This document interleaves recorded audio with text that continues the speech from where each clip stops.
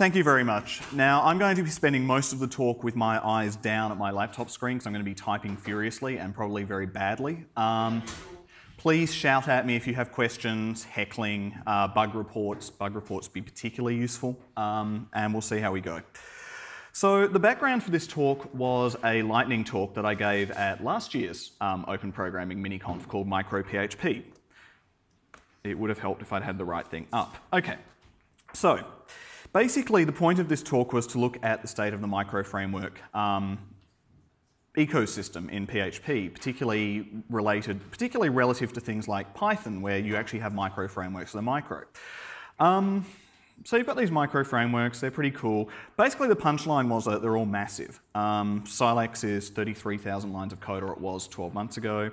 Slim is 6,000 lines of code. Flight is 812. So basically my point was that you can actually use PHP itself as a micro framework because the amount of actual glue that a lot of these micro frameworks provide is surprisingly small. After that, I decided that after drinking considerably, perhaps the best way to demonstrate that would be to just do it in a 20-minute talk. So here I am. Harlan Ellison has this thing where he goes into a bookstore, a book signing, and he will write the first 20-odd pages of a novel. He'll just take a typewriter in and he'll type stuff, and as he finishes a page, it gets stuck to the wall and he can't go back and edit it. I can go back and edit it because I'm nowhere near as good a programmer as Harlan Ellison is a writer, but I'm going to basically try and do more or less the same trick.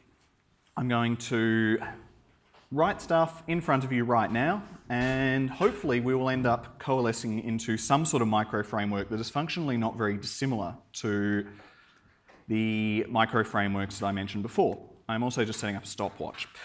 Now, just to prove that I'm not actually cheating on this and using code from elsewhere, I'm going to pick a random person in the front row. You there. What's your name? Jeremy. You are indeed, apparently, Jeremy. Is there any code on that set of notes? No. Excellent. Thank you very much, Jeremy. Your check is in the mail. Right, let's get going. So what does a micro framework really entail? I've broken it down to about 6 things, and we'll see how many we actually get through.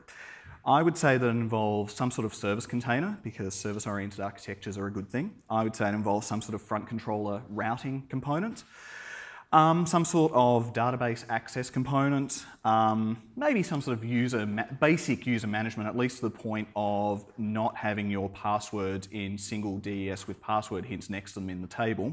Thanks, Adobe. Some sort of templating system. Spoiler, there may already be a templating system available, and some sort of testing. So let's see how far we can get into this. I have conveniently created this empty directory here. Let's create some sort of container directory for our library components. Components, that's how you know I'm professional. And let's see what we can do. Let's start with some sort of basic service container. Now, a service container really, of course, is just a way of making singletons not look like singletons so that you don't get made fun of at the pub.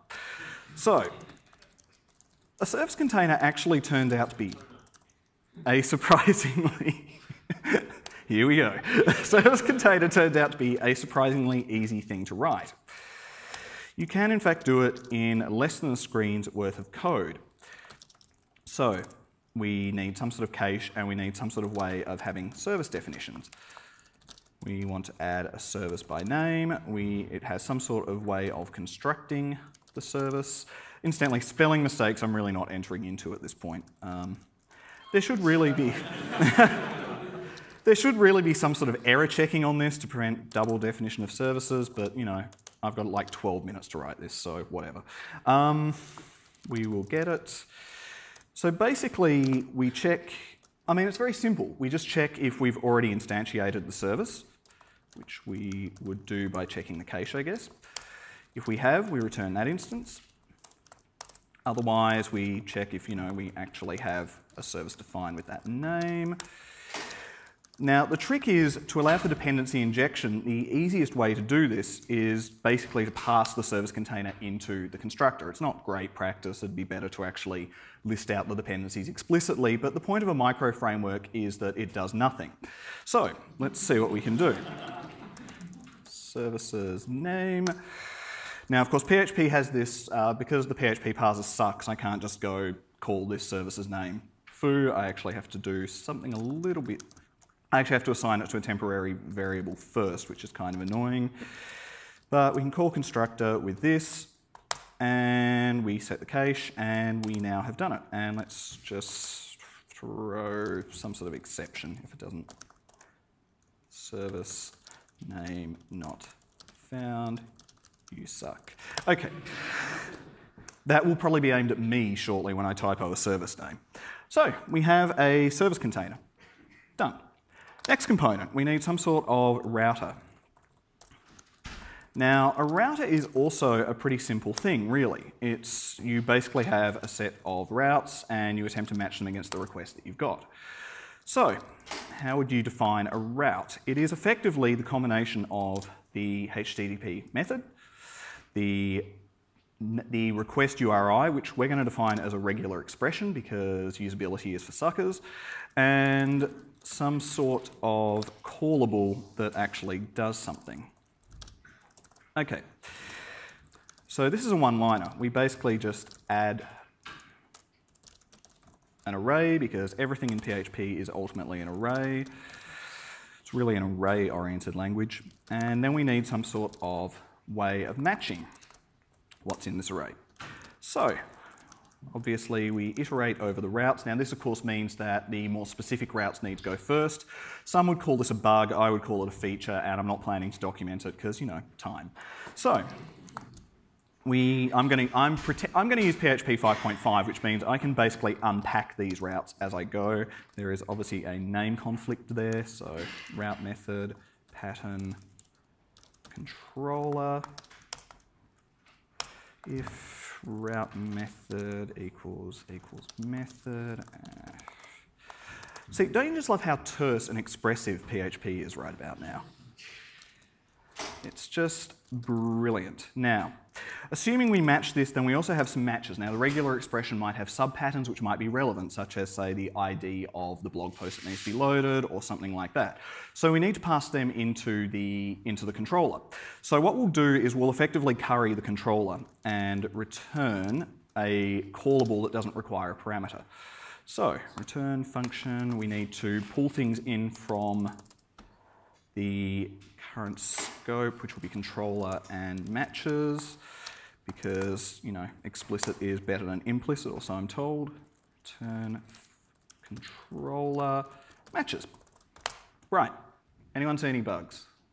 You're not evaluating anything in global scope. I thought that was necessary. I haven't even used a super global. There is actually a bug there, I've just realised, so. You want to fix this? I'm hoping that somebody will spot it. All right, I missed a semicolon. I always miss that semicolon. So, that's a router. What else have we got? So we need some sort of way of doing database access. Now, PDO handles quite a lot of this for us. For example, there's a fetch mode in PDO that you can basically use to instantiate an object with the properties set to whatever the fields in the record are. The nice thing about that it basically is that therefore what we really need to do is just implement some sort of really basic active record trait to handle saving and deleting. Now, obviously active record has its detractors, some people like it, some people don't, but when I'm under time pressure I just like to use anti-patterns everywhere. So, let's see how we go.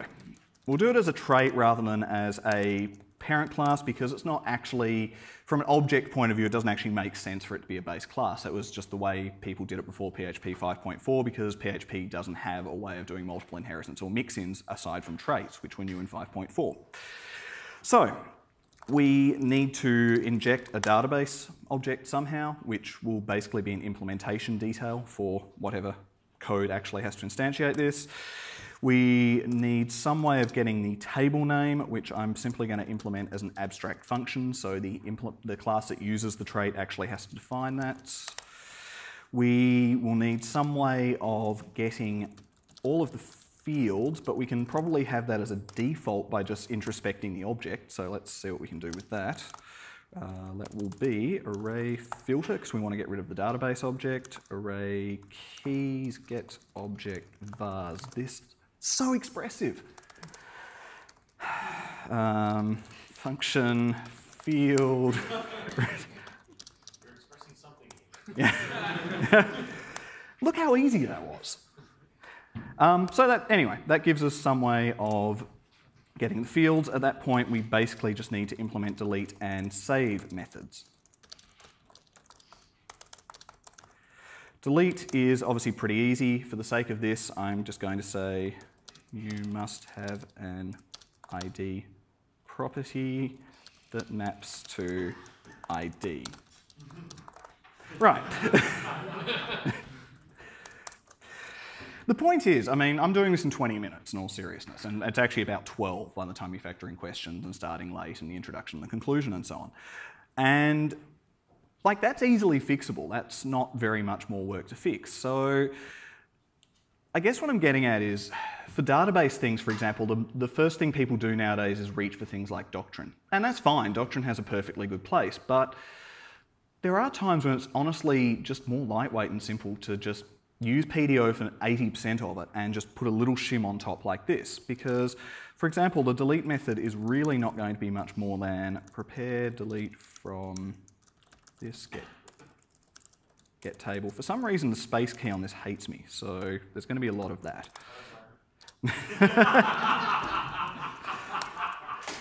Statement, execute this ID.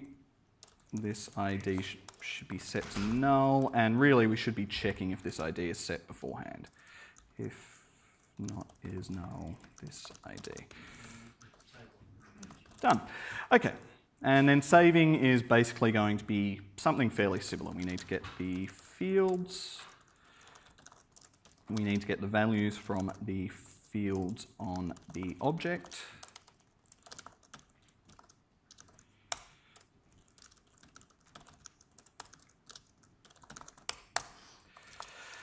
We will prepare some sort of statement, which I'm, for the sake of argument, going to pretend that we're using a database system that supports something really lazy, so MySQL. Implode fields. So I've practiced this a couple of times. This is the bit I always get wrong every single time. So implode. Now, of course, we want to use placeholders rather than just, you know. Obviously, do I really need to explain why directly interpolating strings into queries is a bad thing? Are we all okay? Are we all okay with that? Can I move on? Okay. This talk is for PHP programs, right?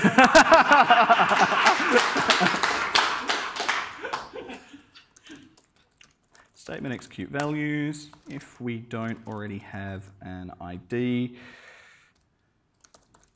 then we should grab it.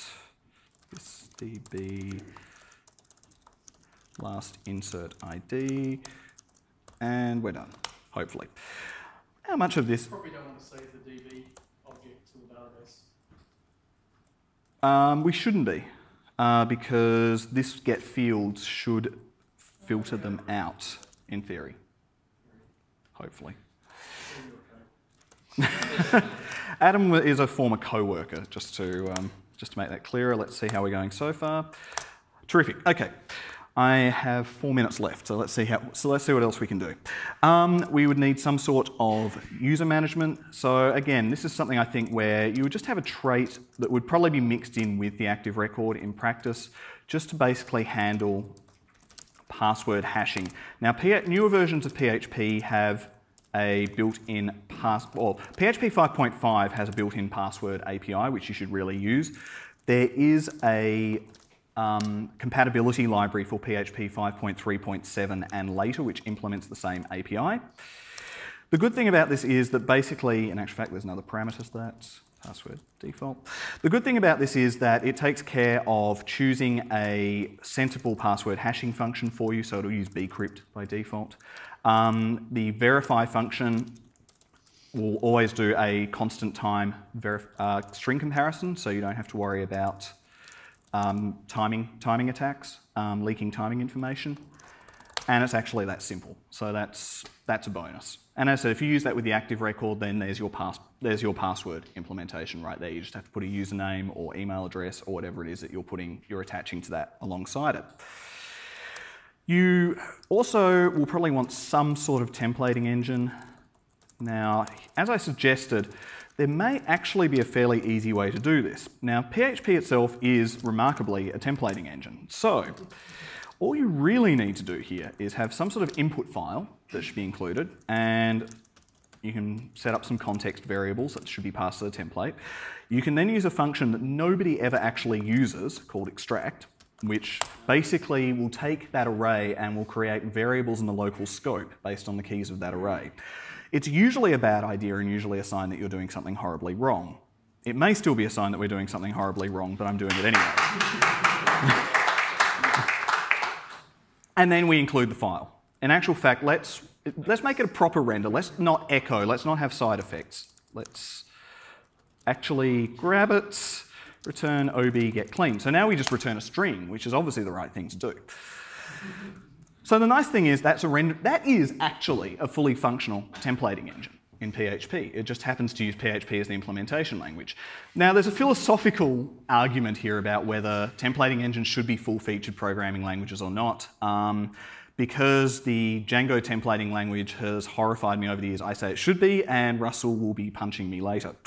So that is a templating language. I'm now going to implement the I think the brilliant testing library that I use all over the place. It doesn't actually involve any PHP code. It involves writing a composer file to pull in PHP unit, because who the hell wants to write a testing library? I mean, really. So that's how I would handle testing. So don't reinvent that wheel. And I guess really, don't reinvent too many wheels. I've just spent 15 minutes reinventing wheels, and I'm doing it, I guess, to show that PHP has a lot of stuff built in. I mean, templating, database access, password handling are all, you get lots of helpers out of PHP. Now, if you're doing a contact form, you don't need a framework. You probably don't even need a micro framework. You can really do it yourself in 5 minutes. If you're doing the latest Facebook alternative because a client with more money than sense has walked into your design agency and said, make me a Facebook clone, I've got this brilliant business idea, then sure, use a framework. That probably makes a lot more sense. But the point is to think of balance. Don't necessarily think of, I'm a WordPress developer, therefore I always use WordPress, or I'm a Symfony developer, therefore I always use Symfony. Really, what you should be thinking of is trying to use the right tool for the job. It may not even be PHP. Could be Node, could be Python, could be Ruby. But if you do decide that PHP is the right tool for the job, then remember that PHP itself has lots of useful stuff, and sometimes it's quicker just to use what's in there. I am basically done. So are there questions, comments? I can bring up a demo that I wrote earlier that used basically this to implement a magic 8-ball. Does anyone with opinions on framework design have any questions? Do security problems in your code count? Yes, totally. So you can pass a variable called file as context and just Okay, so there's a certain amount of this is one of those things where obviously if file is coming from a user-supplied variable, you've got problems at this point. It would obviously be better if there was some sanitization on this to at least make sure that there was some, you weren't going back up and say going ... etc password is probably a good thing to do. It's kind of, the problem is, I mean, regardless of your templating engine, at some point there's going to be a file name. Now obviously with PHP, your security, the attack vector is much bigger. And that's another good argument for using an actual templating DSL rather than... Would extract actually be able to extract a file and do if that was in there as well? Yes, it would.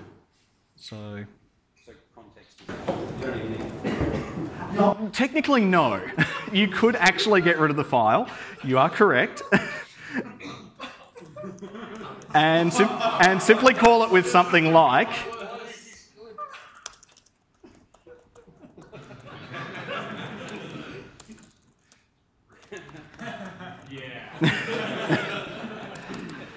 And on the bright side, your code is still only about as insecure as WordPress.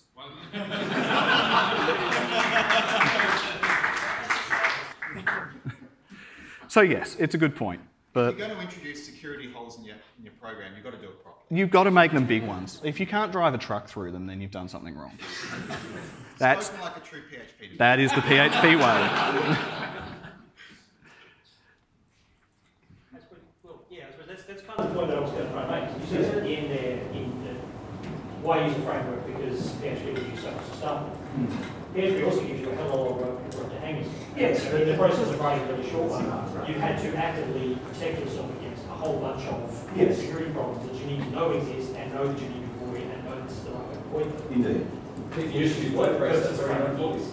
Sorry? Which is what the purpose of using a framework is. Yes, I mean, okay, so this talk is a little bit trolly. I'm the first to admit that. There's kind of, I guess the point I'm really getting at here is not all frameworks are created equal. You know, you can pull in Symfony, which is 100,000 lines of code. Yeah. You can pull in Silex, which is 33,000 lines of code.